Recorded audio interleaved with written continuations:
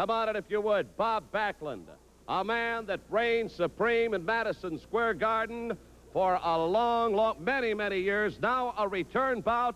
A lot of issues still to be settled between Greg Valentine and yourself. Yeah, first I'd like to thank Mr. Wolf for the Special Olympics. I was at Norman Thomas High School, and had an opportunity to work with the Special Olympics the day after the last Gardens, and I had a heck of a time there. And I signed a contract with Greg Valentine for the return, and I'm looking forward to that. A lot of people are wondering what this, and asked me about this medal that I met that day after and the day of the Garden. This medal means a lot. If our cameraman could get a shot, I'd like to have him get a close-up on that.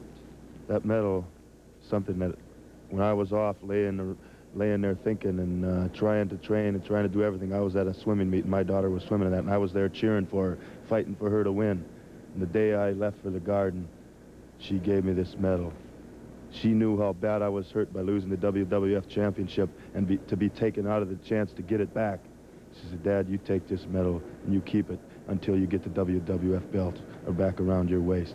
Greg Valentine's tough, but I'm going to give it 100%. I'm not going to let anybody down. I remember the things my family does for me.